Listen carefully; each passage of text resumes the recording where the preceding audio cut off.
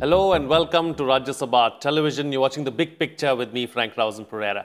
Well, the Allahabad High Court, while issuing an order in a habeas corpus writ petition recently, said that it is disturbing that one should change one's faith just for the sake of matrimony when two persons professing different religions can marry under the Special Marriage Act, which is one of the earliest endeavours towards uniform civil code.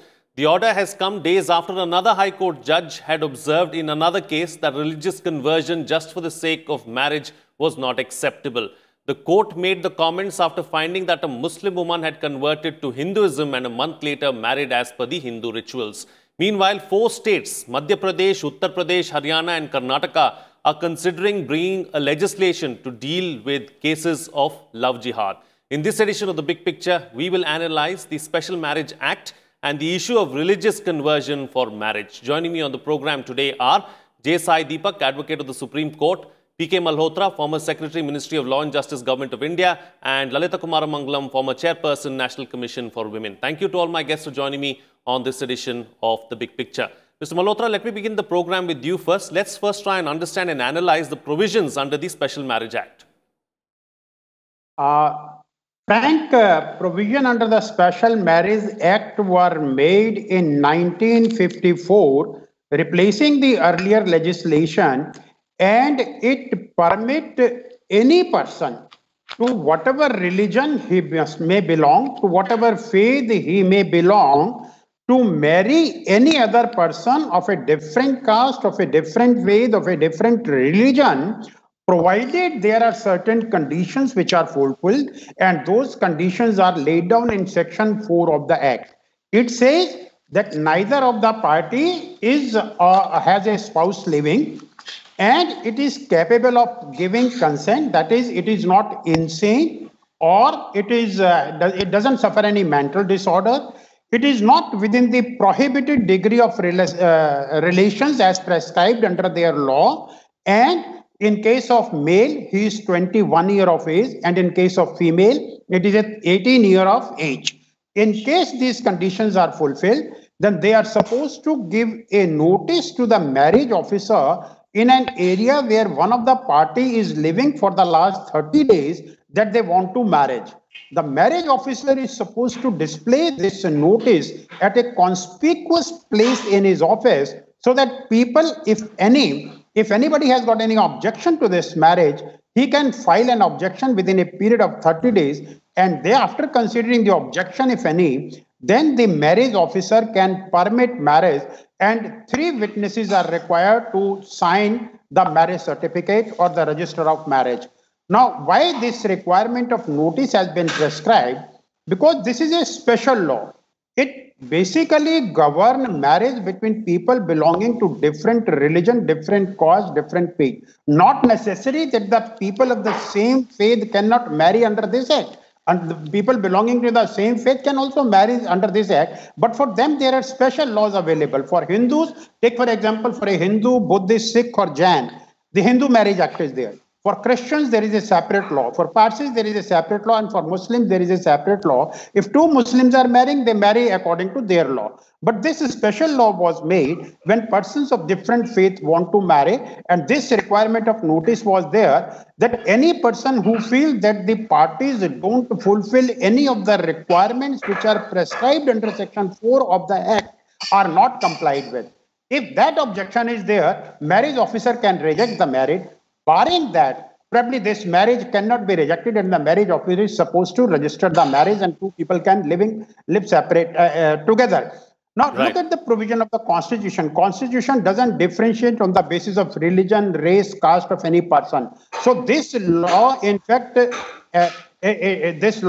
gives effect to the provision of the Constitution when it permits marriage between the different faiths. I think it is the religious leader, or for political or social reasons, we are facing the problem of love jihad. And for that matter, the observations made by the Allahabad High Court are very, very appropriate. And even in the past, in number of cases, the Supreme Court, or for that matter, many high courts have said that don't go beyond the requirement which are laid down under the Special Marriage Act. Because Haryana did similar thing.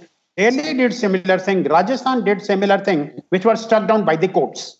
Right. So, Ms. Kumaramangalam, since we are here then, and since we already have an act, the Special Marriage Act, which deals with issues of, intermarriage, interreligious marriages and, those kind of aspects.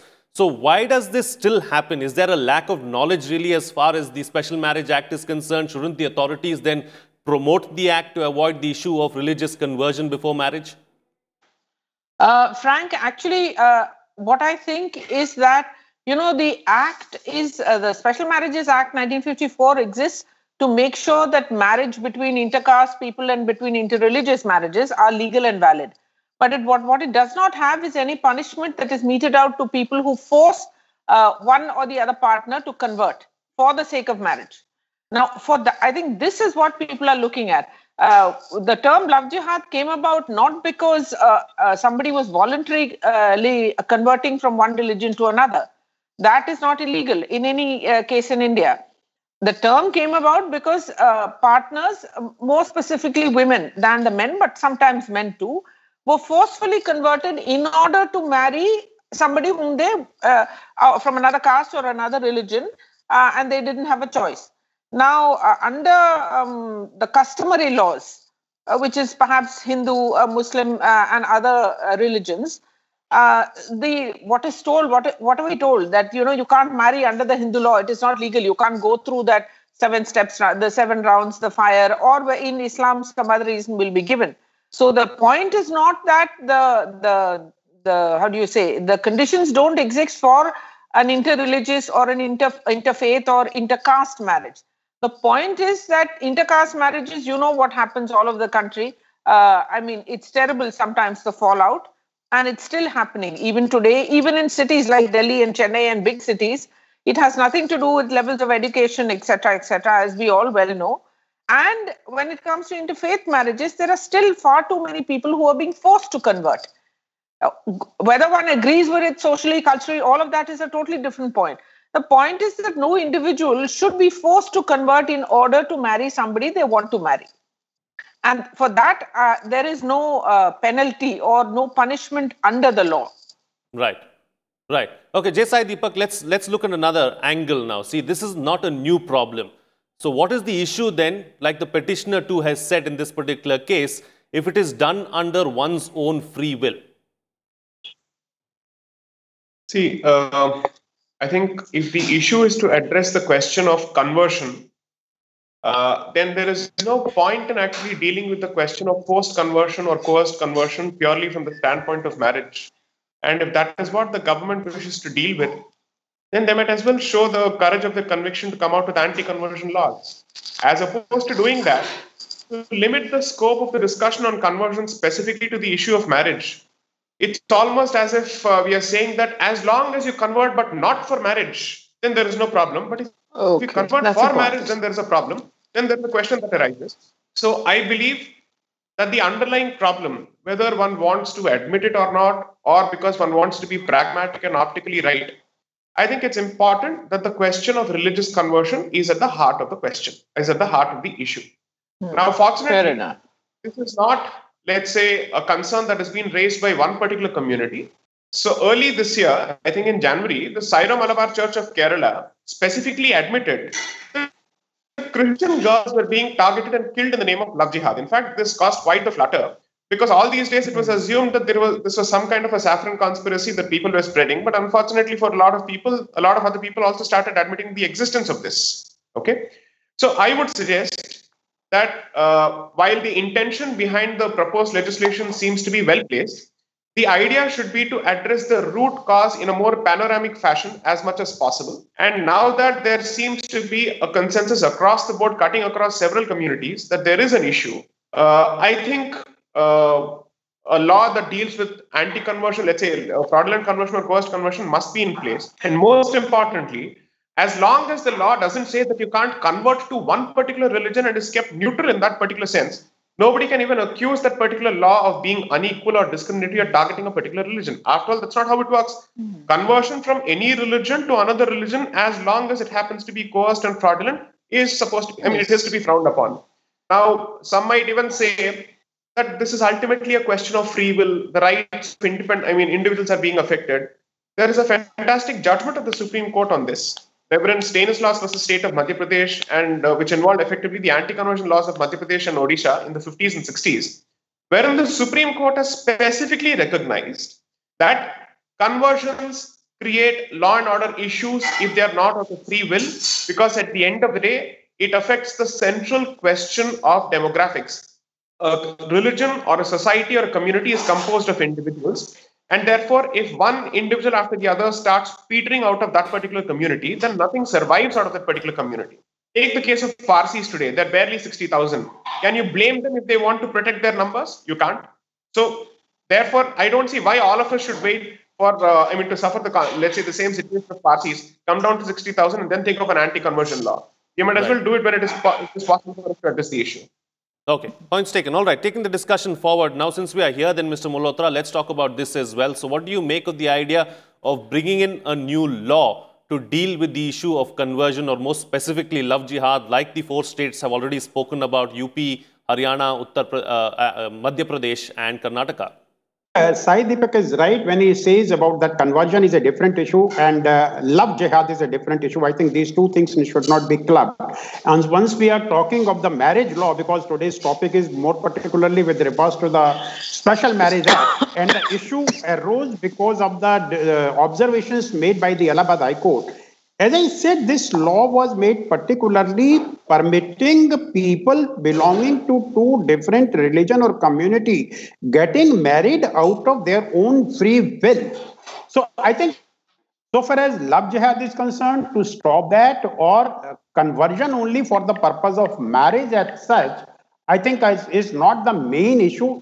Conversion is a separate issue and marriage is a separate issue. If we are talking about the personal law, I think one of the alternative which is available to us and which I have been talking on many other platforms also, as in today, if you have different law with regard to marriage, inheritance, succession, adoption and other personal matters, the possibility is that time is ripe now, then under Article 44 of the Constitution, which talks about the Uniform Civil Code, in case replacing all these laws, we bring a uniform civil code dealing with the personal matter of all the communities, leaving aside the religious aspect of it, which should be left to the religion. I think the problem is when we club the religion in the personal matter, only then the problem arises. If we leave the religion aside and for the personal matter for all communities, for all citizens of India, if we make a uniform law under the civil code, uniform civil code, I think most of the problem can be taken care of.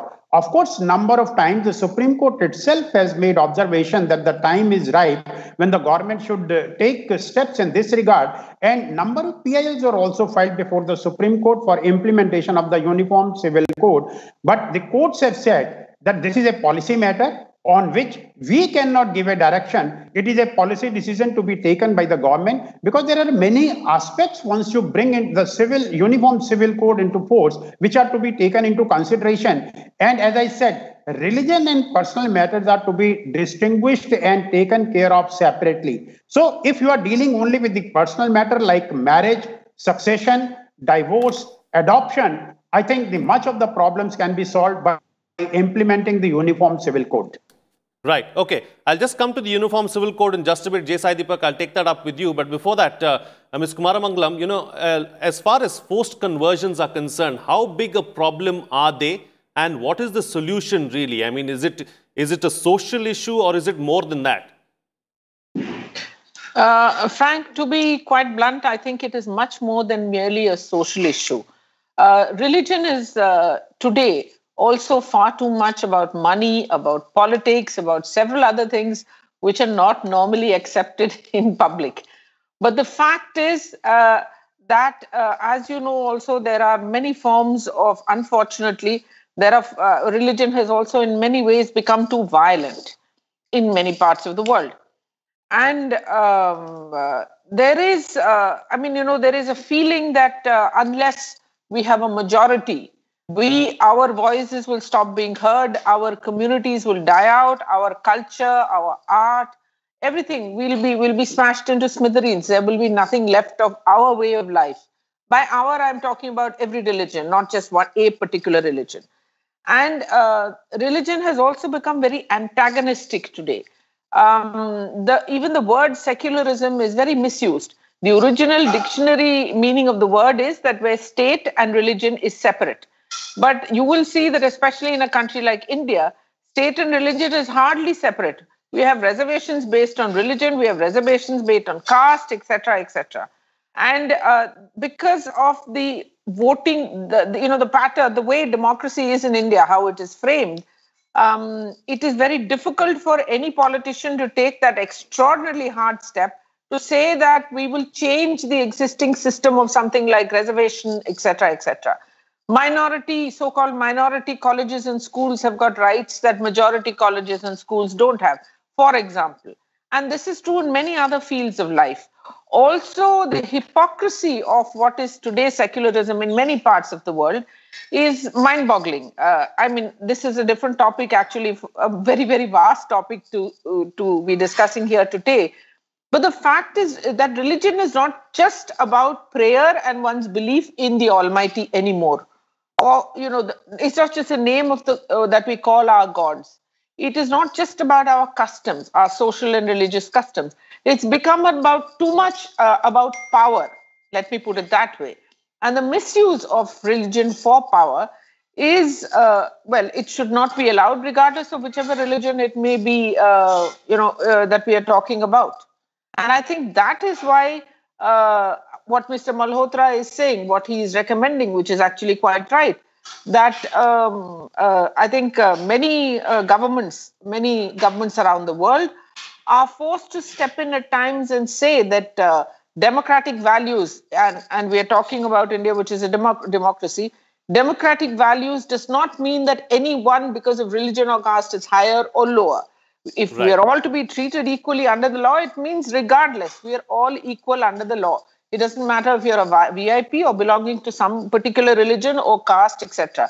I know it may be very difficult to implement, but at the very least, I think it's time that this needs to be taken on board and that our lawmakers look at it in a very serious way without getting swayed by politics. So, J. Sai Deepak, let's go back to a point that Mr. Malhotra was making about the Uniform Civil Code. And, as far as India is concerned, even Ms. Kumaramangalam was making the point about how our democracy is vibrant, it's very diverse. And if you look at our structure itself, it's complex and it's really very diverse. So, in that kind of a scenario, can we go ahead with the UCC?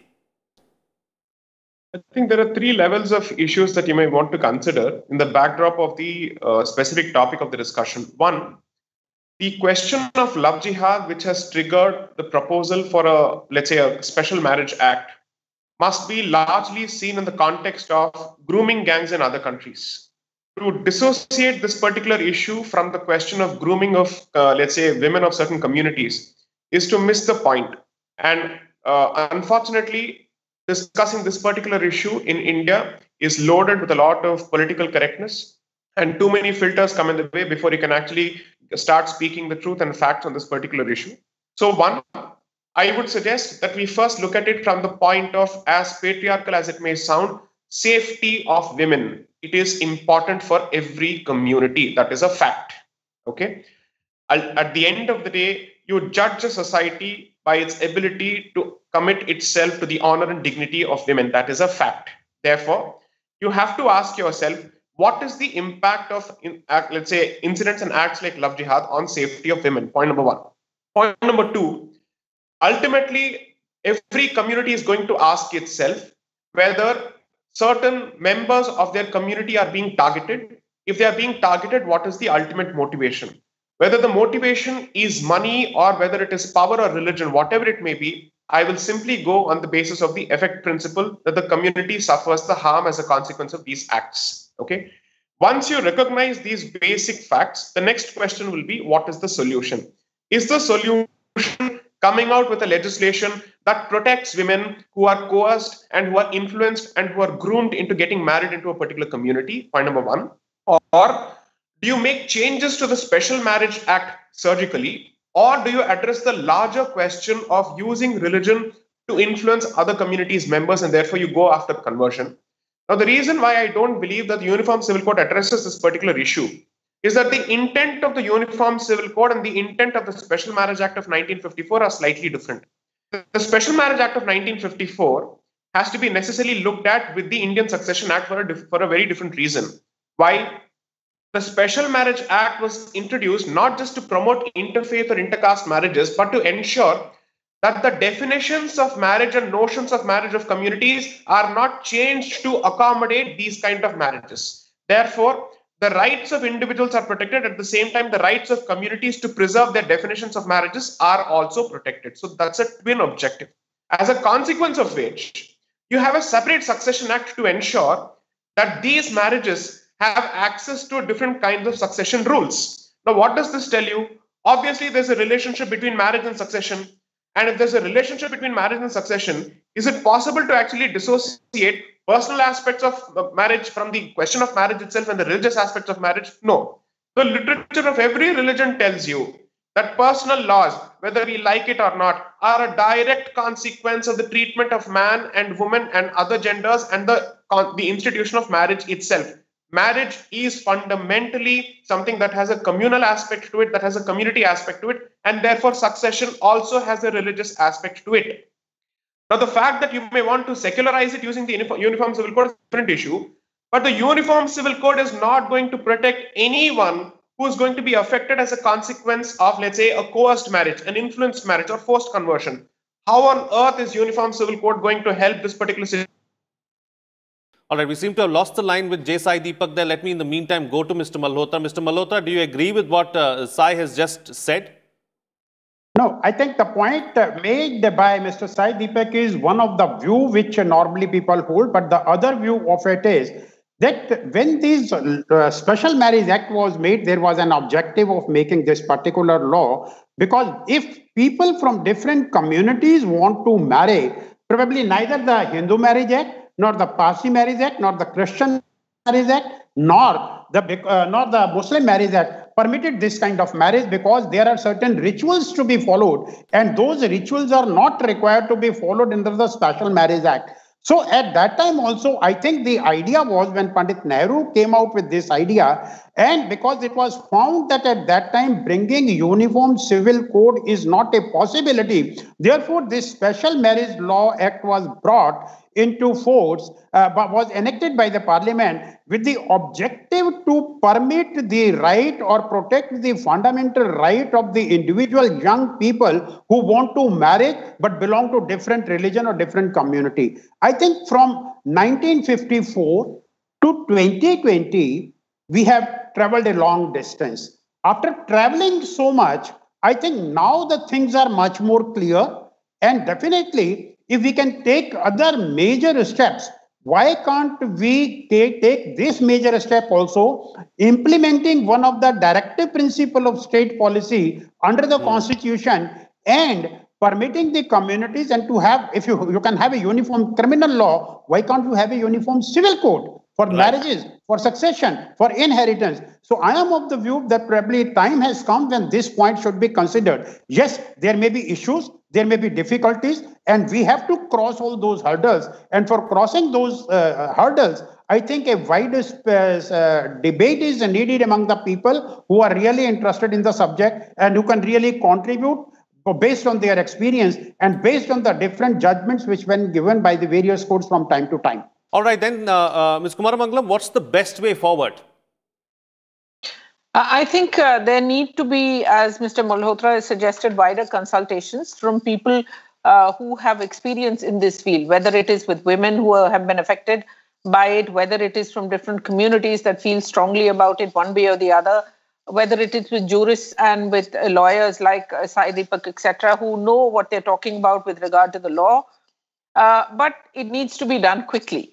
The problem with consultations is that sometimes they tend to go on and on and on and ad nauseum, and actually what the action that needs to be taken.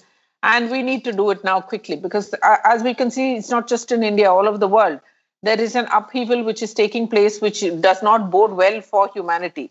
I mean, and I think that, instead of looking at incipient, almost civil war, we should take note of the point that there are so many differences and that exist, and that there is so much antagonism, and I used that word before, that exists between peoples, communities, religions, castes, etc., and come up with something that is not merely, sort of a dictatorial law, but that is both humane, and practical, and also a law that it can be implemented effectively. We have very strong laws in India, whether it's the rape law or domestic violence law, etc., etc., but it doesn't seem to stop the commission of these crimes. So we need to perhaps also, along with the law, we need to make sure that the implementation of that law is facilitated. I feel this is very important. Merely bringing in a law is not enough. The facilitation of the law must also be equally a part of all consultations, and eventually, probably be put in place at least, if not before, as soon as such a law is passed. I think that's very important and very urgent. True, very true. And Deepak, close the show for us with your concluding remarks. My only remark is uniform civil code is sometimes treated as the silver bullet to all the communal issues that India faces. I strongly believe that uniform civil code may be justified for its own reasons, but I don't think it will address the central question of communal harmony or disharmony in this country. And for that, I think truth is the only way forward. And coming to the merits of the uniform civil code itself, even without getting into the question of religious diversity, religious diversity is extremely important. So for instance, thanks to Mr. Nehru, the mythaksharization of Indian succession law is something that Hindus have already suffered, and several schools of succession have been junked and discarded thanks to his efforts. Therefore, I don't see why we must perpetuate that particular, mentality further by asking for standardization, because if you do that, then you effectively behave like a nation state. India is not a nation state. It is a civilization state at the end of the day, which means you have to recognize civilization as a diversity, as a reality, not just as an academic talking point, which means succession laws, marriage laws are bound to be diverse. You want to behave like a Europe, you want to behave like, let's say, United States of America, then you might as well discard any pretensions of being a civilization state. You are a civilization state. You can't use it for the purposes of ornamentation when you come out with a speech, but when it comes to implementation of the law, you decide to act like a nation state. This, I think, is extremely important. And fundamentally, I think it is all about how India sees itself.